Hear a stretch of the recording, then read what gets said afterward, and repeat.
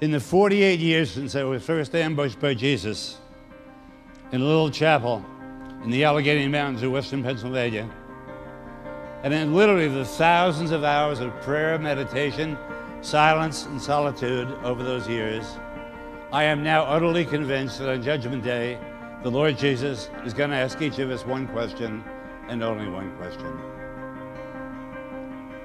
Did you believe that I loved you? That I desired you? That I waited for you day after day? That I longed to hear the sound of your voice?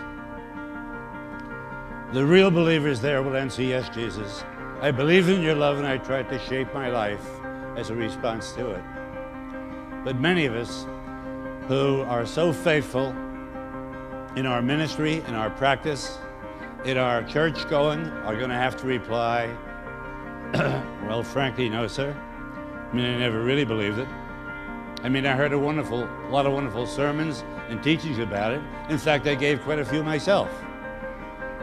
But I always thought that was just a way of speaking, a kindly lie, some Christian's pious pat on the back to cheer me on.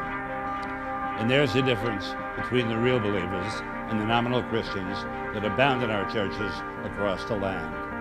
No one can measure like a believer the depth and the intensity of God's love, but at the same time, no one can measure like a believer the effectiveness of our gloom, pessimism, low self-esteem, self-hatred, and despair that block God's way to us.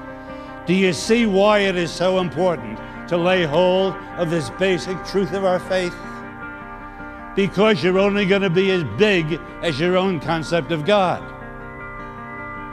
Remember the famous line of the French philosopher Blaise Pascal?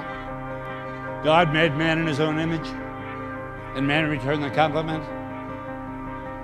We often make God in our own image, and he wants us to be as fussy, rude, narrow-minded, legalistic, judgmental, unforgiving, unloving as we are. In the past couple of 3 years, I have preached the gospel to the financial community in Wall Street, New York City, the airmen and women of the Air Force Academy in Colorado Springs, 1,000 physicians in Nairobi. I've been in churches in Bangor, Maine, Miami, Chicago, St. Louis, Seattle, San Diego, and honest, the God of so many Christians I meet is a God who is too small for me, because he is not the God of the Word. He is not the God revealed by and in Jesus Christ, who this moment comes right to your seat and says, I have a word for you. I know your whole life story. I know every skeleton in your closet.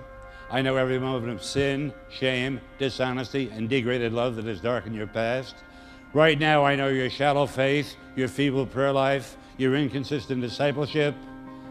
And my word is this: I dare you to trust that I love you just as you are and not as you should be, because you're never going to be as you should be.